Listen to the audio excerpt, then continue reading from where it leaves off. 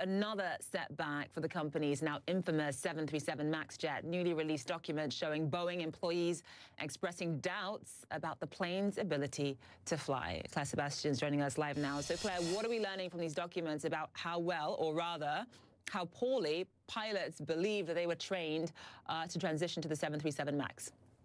Well, Zain, we're learning there were doubts and concerns within the company. We're also seeing that there was a concerted effort from Boeing and Boeing employees to try to avoid having regulators mandate simulated training for 737 MAX pilots who were already qualified on the older version of the 737. Now, this is a crucial element for Boeing when it came to selling and marketing this plane to airlines. They wanted to compete head-to-head with the A320neo, the Airbus similar type of aircraft, and so they didn't want to have to mandate simulated training that would incur extra time and costs for the airline. So we see this appear in these emails. In one case, a technical pilot says they would go face-to-face with any regulator who tries to mandate the training. But it goes further than that, Zain. We're seeing concerns about the manual provided to pilots, in some cases concerns about the plane itself. Take a look at this particular email from April 2017, just a month before the first 737 MAX was delivered. And this one Boeing employee says this airplane is designed by clowns who in turn are supervised by monkeys. There were also concerns not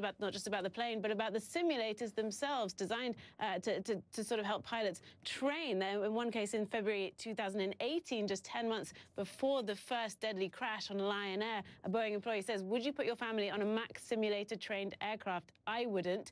The Boeing employee he's talking to says, "No." So this is very concerning, of course, to the flying public. As for Boeing, it has now reversed course on that simulator issue. Just this week, it said it would now recommend simulator training for 737 MAX pilots. And Zain, they put out a statement to go with these documents, which they did release to the media, saying these communications do not reflect the company we are and need to be, and they are completely unacceptable. They continued, "That said, we remain confident in the regulatory process for qualifying these simulators." It's not Boeing's confidence they need to worry about, though.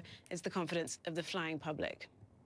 And just in terms of how these documents factor into the FAA investigation, Claire?